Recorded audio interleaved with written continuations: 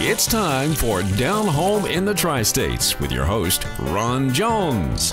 If it's farming, gardening, information, or just plain interesting, you can catch it all right here on Down Home in the Tri-States.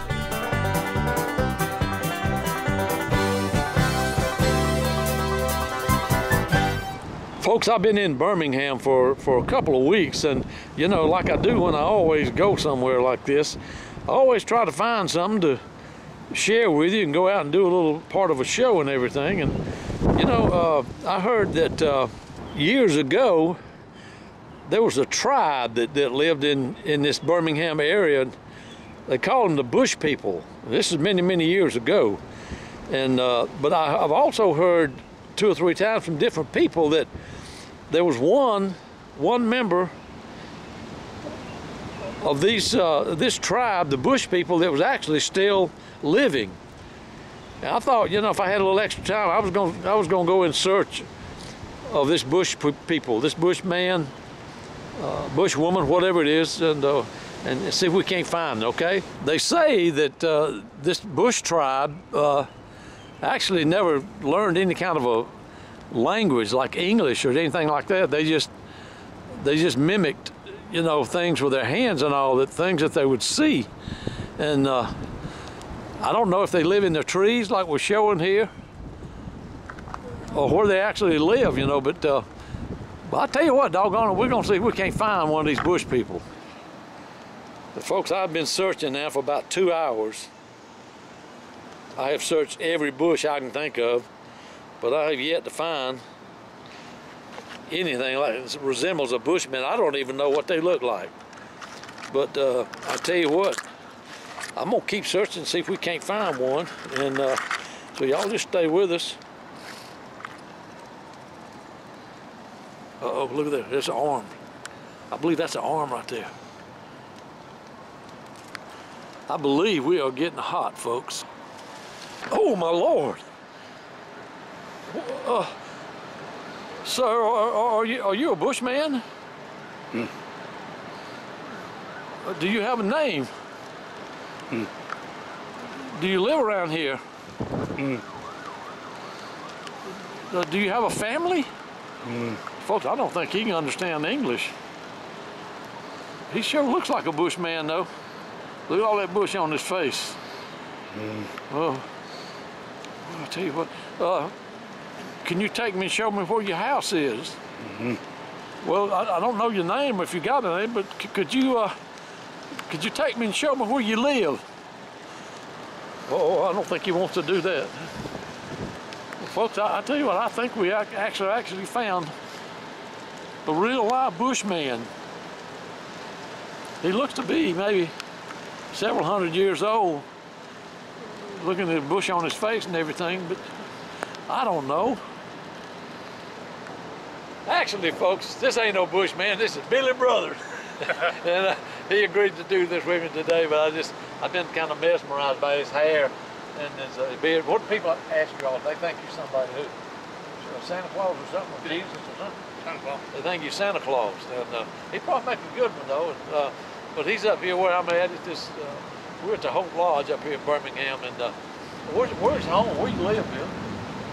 I live in Altoona. Altoona. Yeah. And I guess that's like north something of Birmingham? Northeast or northwest? Or? I guess northeast. Northeast, okay. And you retired, I guess? Yeah. And we sit there and talk a lot. And every time we sit down by somebody and start talking, we just start coming up with things that are true, you know, and most of them for the most part, but everybody sitting at the table just starts crying and laughing, and they just can't stand it. But anyway, I think he kind of figures from seeing me, that's what I do. That's what I've done all my life. I'm a kind of a practical joker too, you know, and just like what we just did, kind of. Oh, yeah. But I thought that'd be interesting. Y'all might remember the part that we did, oh gosh, 15, 20 years, 25 years ago.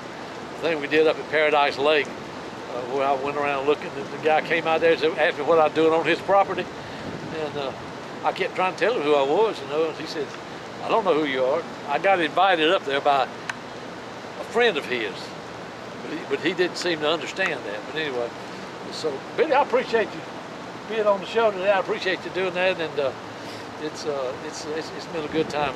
We're about to get stormed out up here. It's starting to rain.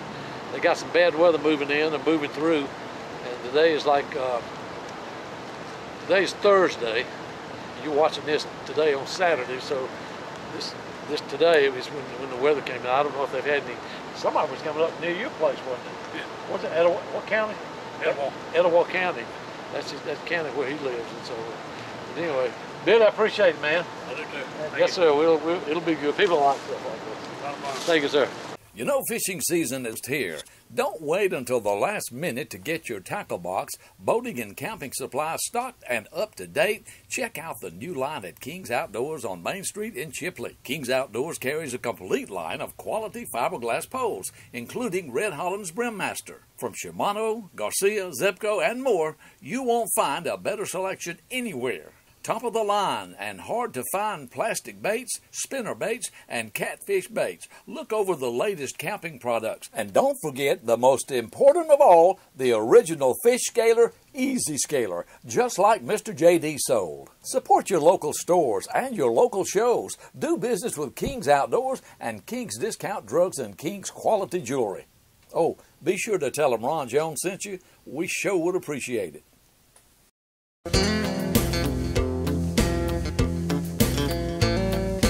Up and down the rivers and lakes, everywhere that I go, people are doing double takes, checking out my rhino. No doubt about it, it's the very best. Even my mother-in-law is impressed. Now you know what I know, make your boat a rhino. Everybody loves Rhino. Get yours at Joe's Motor Service, Hartford, Alabama.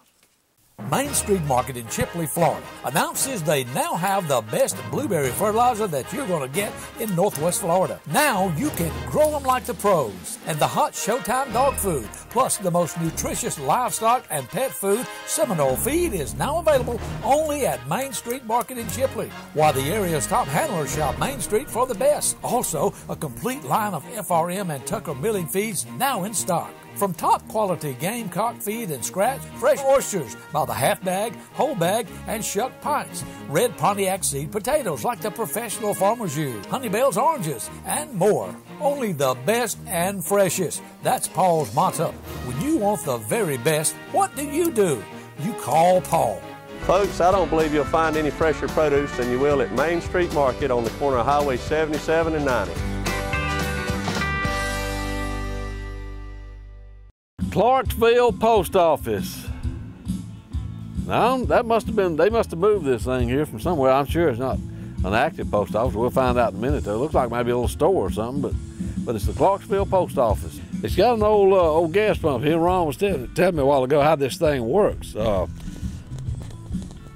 He said that what you do is you go inside there and it's got this glass tube up here, and you can see it says 1, 2, 3, 4, 5, 6, 7, 8, 9, 10. He said you go inside there and you buy, if you want 5 gallons of gas, you go tell them you want 5 gallons of gas and you pay for it. Then you come out, and what you do, you take this lever down here. Can we see that, Ron? Yeah. Take that lever and you pump that lever. It's like an old water pump. You pump that lever till it fills up in here with 5 gallons of gas. Up to that number 5 mark, you bought $5. And then once you get there, you take the hose here. I think it's hooked on. Let's see. Yeah, there it is. You take the hose off, and then you put the hose in your car, and it's got a little handle and everything on it. You put that in your car, and once you release that handle, it's gravity fed into your car. And when it's all empty, then you just put this thing back up there and got a little hook there. I never knew how those things work, but and why that was like it was. I thought it was just there so you could see gas, like a fuel filter or something, you know. But anyway, that's kind of neat. Folks, this is probably 20s or 30s. This is an old kerosene pump, and when you take this thing and you make a complete round, you put your gallon jug or whatever you have down there, and it has a stop. And when you get that thing all the way around to a stop, you have purchased 1 quart of kerosene for your kerosene lanterns or whatever else you may want to just use to start the old wood stove fire cooking. But that's what you do. You back it up and it does nothing at all. It just relieves, and when you get it to the top, you come all the way around, make that full pass, and then it stops, and that's when you know that you've got a quart. And these things were actually metered by the state, and they tested them to make certain that they, people didn't get cheated. And those outside, it's pretty obvious. You just pump it up when you've seen the 5-gallon mark or 10-gallon mark. Well, that's how much gravity fed over into your vehicle. That's back when the days were trust on both ends, the retailer and the purchaser. Now we're inside this Clarksville post office. And what's your name? I'm Rosetta Baker. Rosetta Baker. You live here in Blountstown? No, I live in Bristol. I just volunteer here. You live in Bristol. Panhandle. Okay. And was this an actual post office that they moved from here? They moved it from Clarksville. This is the old Clarksville post office. And they set up like as a gift shop, I guess, now. Well, it's our general store. During the week, we have guided tours where you go into the buildings. Our buildings are furnished. It's like somebody living in them. They've got the dishes and the clothes and the linens and everything. Oh, sure, really? Wow. And we have a 2-room schoolhouse, a church. The church we rent out for weddings, and in the gym they have the reception in the gym. And well, if somebody wanted to get a hold of you or something like that, you got a phone number? Yes, sir. It's 850-674-2777. That's our office, and we have somebody Monday through Friday through the middle of the day there. Folks, back in 1911, you'd come into the doctor's office. His name was J.B. Dowling. This is the medical office. You would come here to take care of any ailments that you might have, and probably some advice about your sick cow, your dog, and you might even bring him here and get him worked on. Back then, they were more helpful than they were interested in getting your money, and they were also your neighbor. And a lot of times you could trade him a sack of corn for flu shots and whatever you needed back at that time. Like I say, it was not a money-oriented practice, and this building was moved here probably from some local spot around here, like all the rest of these buildings are. Originally, the walls were all natural. This is called beaded tongue and groove, and it had been moved and lived in, and they had painted the walls, so that was the end of the natural wood. He graduated from Nashville. University of Nashville in 1911, and all the signatures on that diploma are doctors that he studied under on the different services that he studied under. You can see how wrinkled that diploma is. That's on real sheep skin, so that's leather. And that's where the term came from. I got my sheepskin. When they'd get a doctorate degree, they'd say, I got my sheepskin. Well, that's where it came from. He was a very unusual person. He loaned people money in the community. He had a pond with alligators in it. He got a new car every year. He had a roll-top desk. It was sitting here. This is not his original roll-top, but he had, this is where his desk sat. This is the old glass syringe. And this is the boat that they used to sterilize the needles in. So this is actually the kind of things he used to use. That's right. But not the ones necessarily that he used. And then we got old medicines up here, old bed pans of all different sizes and shapes. Bleeding bowl. You'd lay your arm across that notch, and they used to think if you'd bleed, you'd get rid of what was wrong with you. Really? That was old-timey, and so this is an old bleeding bowl. I never heard of that before. Now this table was Dr. M.W. Eldridge's that practiced in Blountstown for many years, and so he was another old country doctor. When they lived in it as a house, they closed it in, and we left it closed in, and we made it into a bedroom because this is Dr. Dowling's actual bed. That's his actual bed. That's his actual bed.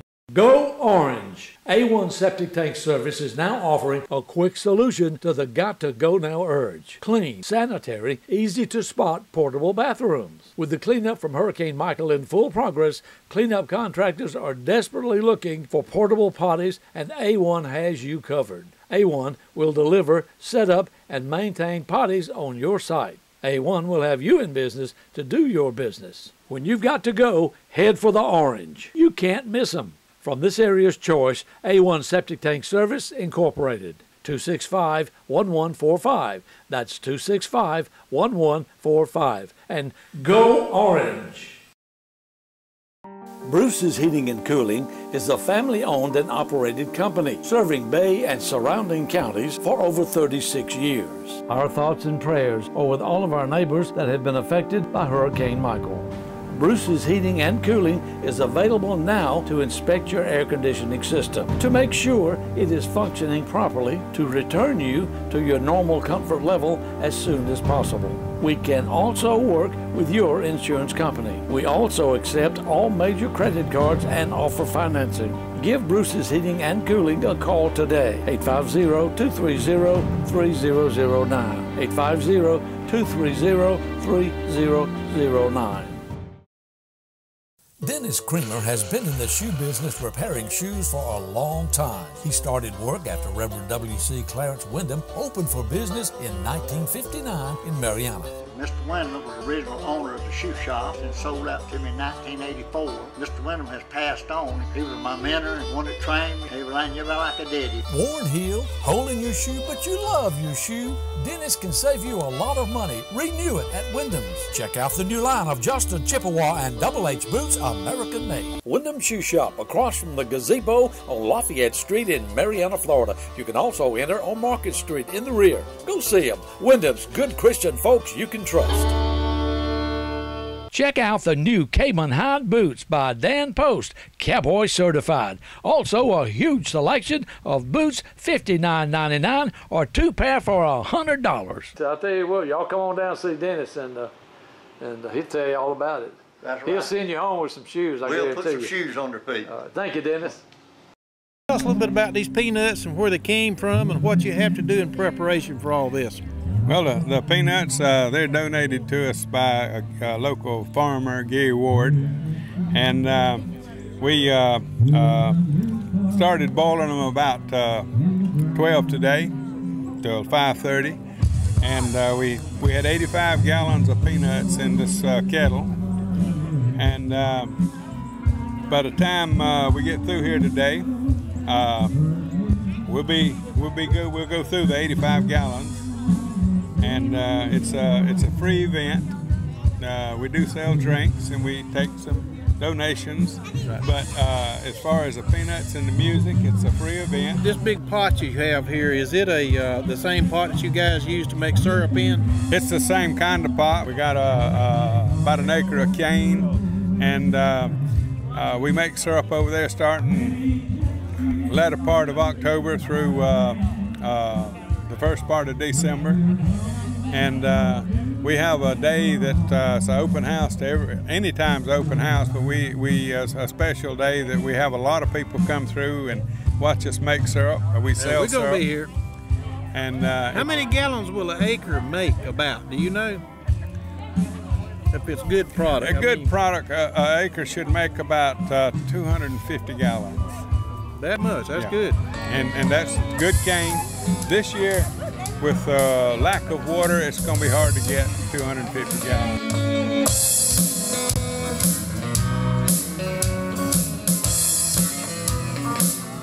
The news is out all over town. You've been seen out running round. I guess that be able to get up at 5 o'clock and watch you. That's all you can do. That's all you can do. And I know he does that. Yeah. Oh, yeah. I know you. And if we had a square dance around here, you'd probably go to it and do the jig. Well, I do my best to. That's right. I do my best to. You've been around these parts, so as soon as I shut this camera off, I want you to tell me where the fishing holes are, okay? I'll do my best to. Good to see you, sir. Good to see you too. You too, sir. See you, Bill. That's the old Frink Gymnasium from Frink, Florida. Beautiful thing inside, I tell you. It's pretty outside too. Ducky Johnson cut that thing in half and hauled it over here to the Panhandle Pioneer Settlement and put it back together. And it's just, you wouldn't believe the inside of that thing. It's just so much gorgeous wood in there. That's where we're at, Panhandle Pioneer Settlement. And there's the restrooms and the old jail down there. That's the restrooms there. That's the old jail right there. Move on around, there's the old general store, and that's the old Clarksville post office right there. Neat place. Food concession, and that's the old doctor's home. They moved all these buildings on here from different places, but that was an old doctor's office years and years ago. That's the old Wales home right there. Moved it all the way here from Washington County and put it back together and everything. That's an interesting place. Everything's interesting out here. And then just all kind of old buildings that was all moved here. And just years and years ago. Folks, this is history right here.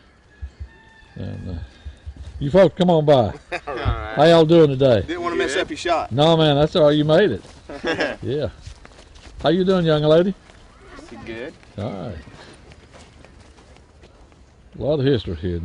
Glad to see those kids come. Y'all need to bring those kids and let them just experience some of this stuff, because you won't get it out of a book, I guarantee you that. Let's go on down here and see who we can find. What, you mean I missed the butcher? Yeah, you did. Well, I told Linda, she said, I missed the butcher, and I said, well, I can't really show that, but because we might offend some people, but anyway. Linda, how you doing? Real good, and we're glad for the crowd that's come out, and we're looking forward to the rest of the day. We've got breakfast going now, sausage, well, I'm hungry, so. Eggs, grits, biscuits, woo! And then there'll be for lunch. There's going to be backbone and rice. Backbone and rice. And then there'll be other selections too, like liver and lights. Mm-hmm. And of course there's greens and sweet potatoes and that sort of thing. It's making me hungry, you know that. Oh, well, good. Yeah. And folks, this is Linda Smith. She and her husband Willard, they kind of take care of the place over here with a lot of volunteers and help from a lot of people. Cindy's like the office manager or She's something like office manager. Okay, yeah, I deal with Cindy a lot on the email and all. But it's Panhandle Pioneer Settlement. They're located in Bluntstown. It's in Sam Atkins Park. If you're coming from like Panama City and all, you would turn left, north, and of course if you're coming from Bristol and Tallahassee, you turn right. But it's Silas Green Street. And just follow that on down till you see a sign that says Panhandle Pioneer Settlement. Follow that on that, and you'll turn left and come right down to one of the first things you'll see is the big old Frink gym and the clubhouse over there, which are both the original buildings. They've moved. Everything here was moved in here. So. Who's got it? Surplus and Salvage of Chipley. Doors, windows, carpet, vinyl, tile, vinyl plank, laminate. Who's got it? Surplus and Salvage of Chipley. Tubs, showers, vanities, toilets, paneling, plumbing, hardware, cabinets, countertops. Who's got it? Surplus and Salvage of Chipley. Air conditioners, hey, that's cool. Metal roofing, save on over 16 colors.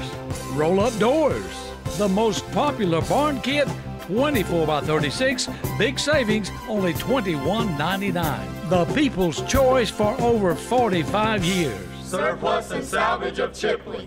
Come see them.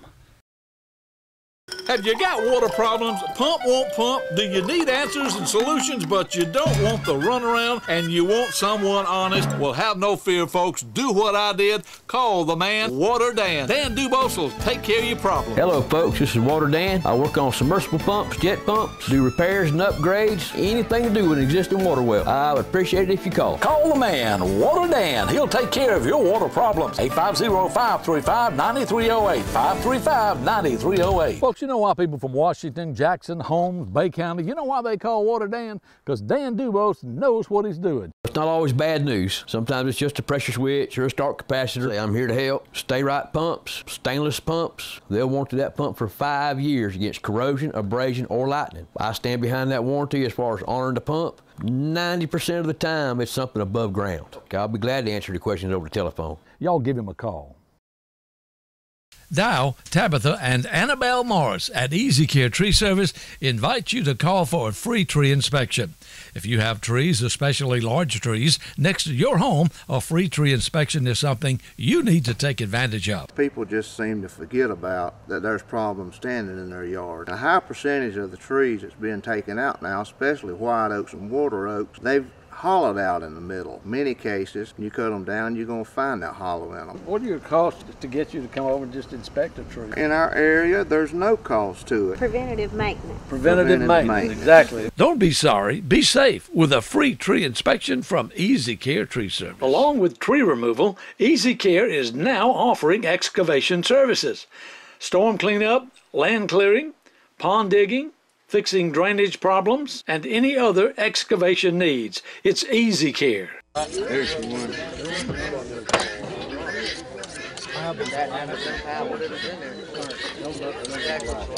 I want to know who the head hog butcher is. I guess it's everybody. Right there. There he is. Talked to him last year. Yeah. Well, you're doing a mighty fine job. We're getting him, we're going to make sausage meat out of this one all the way around. Linda told me you made some the other day, just about sold out of it. We made 72 pounds, I think it was. 72 pounds. And there ain't much fat on these. In fact, we had to cut the bacon up to make good sausage. Oh. What you make? You just cut I'm just slicing it up so we can put it in that sausage grinder. What's your name? Maybe he is somewhere. Curtis Fletcher. Curtis Fletcher. Yes, sir. It was in the canteen. Okay.